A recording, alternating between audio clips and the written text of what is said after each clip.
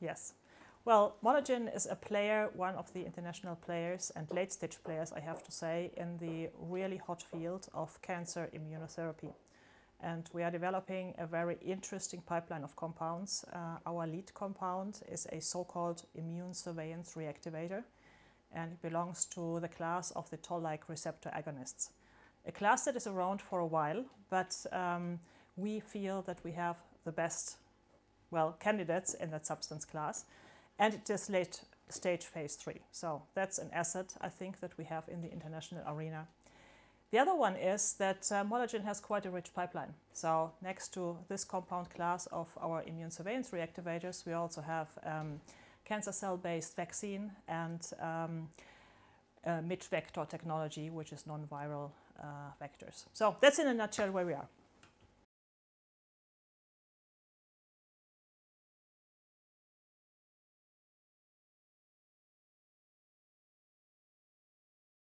Well, first of all, the field in the biotech industry, as I mentioned, cancer immunotherapy is something where many players are active in the field.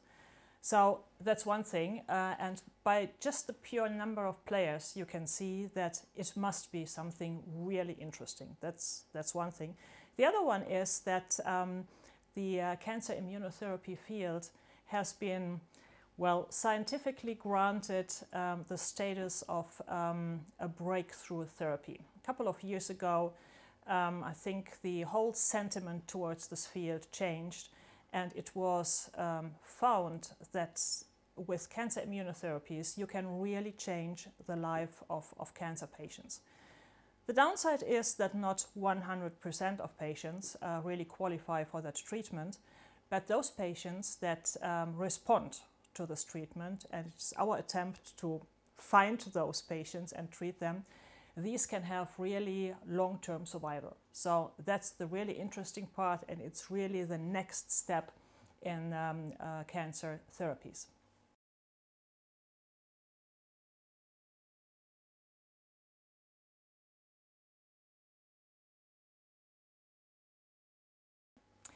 We have quite an interesting news flow over the next 12 to 24 months. We have a late-stage asset, so this is late phase 3.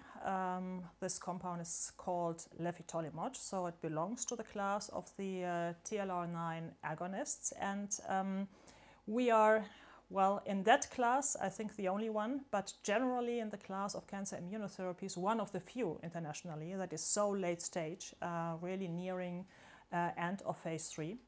So one important part of our news flow story will be that we expect patient recruitment for our registration study, phase 3 study, to finish by year end. So that's really one big milestone for the company. The other one is that we have, end of last year, already finished another important study with the same compound in another type of cancer. The registration study is in colorectal cancer. The one I'm addressing now is in lung cancer, small cell lung cancer. So this study finished recruitment end of last year, and we expect after 12 months, or by the end of this year, to start primary analysis.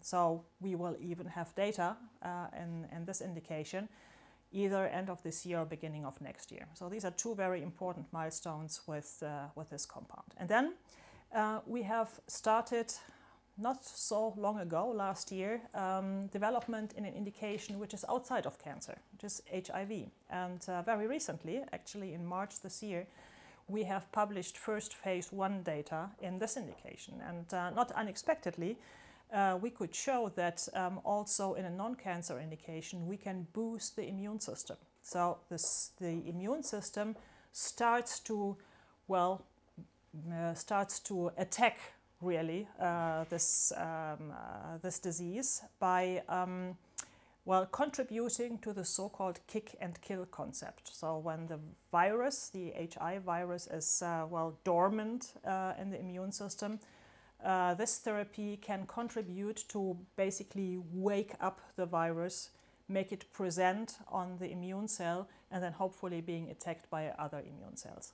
So this is something where first promising data are around, and they are so promising that we have very recently decided to well, go in the extension phase of that trial and generate more data. We expect the readout of that trial also either by the end of this year or beginning of next year. So again, another data point that we are expecting.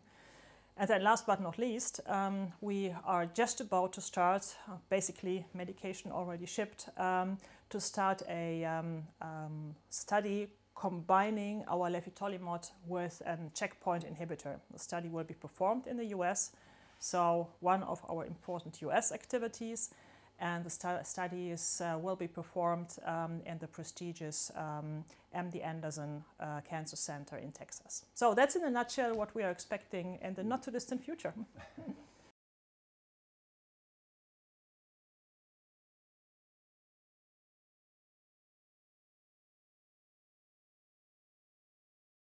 Well, you're absolutely right. This substance class had really a rough start, and substance classes were the first representatives, molecular-wise, are really, or show to be really inferior later on.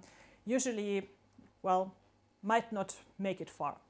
Fortunately, the reasons for the well, low efficacy and especially really challenging safety profile of this first compounds was found. It has its root in the molecular structure of these early stage molecules that were tested earlier on. The problem is that the substance class usually is based on DNA molecules, and usually you take linear DNA molecules as they appear in nature, and it's very challenging to try to make these molecules stable, because the body just does not tolerate that free DNA is somehow floating through the system.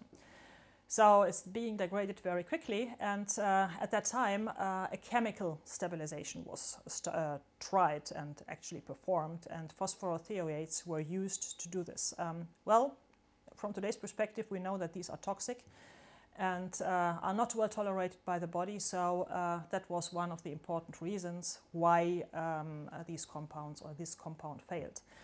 Now, our molecule, which we regard nowadays, because there are others in our peer group, which we regard as really best in class, is a pure DNA molecule. So there is no chemical modification to stabilize it.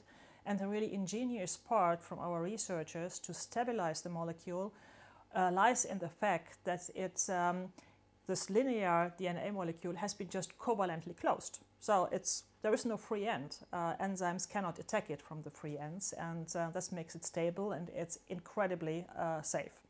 So we believe that we have a really good chance to, well, be different to what has been shown before.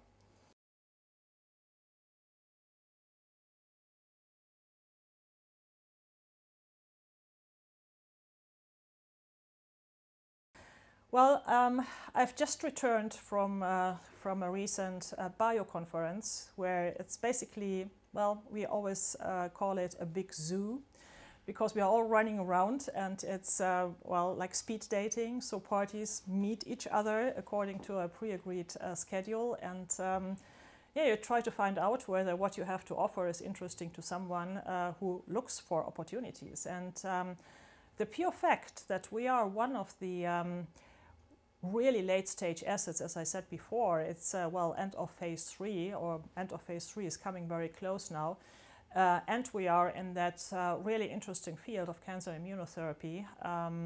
These two facts together have stirred quite some interest. So I see that, well, now might be a very good time point to find the right partner for us.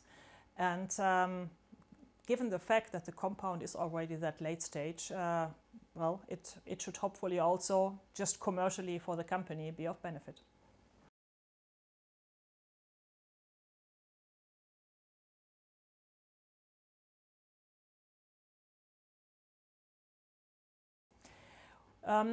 Let's start with, well, what's just the project side and the scientific aspects. So the milestones we have reviewed, we are coming now close to the end of the phase 3 program. which does not mean that the next day after we have last patient in, we'll have data, but well, at least we have then all patients in.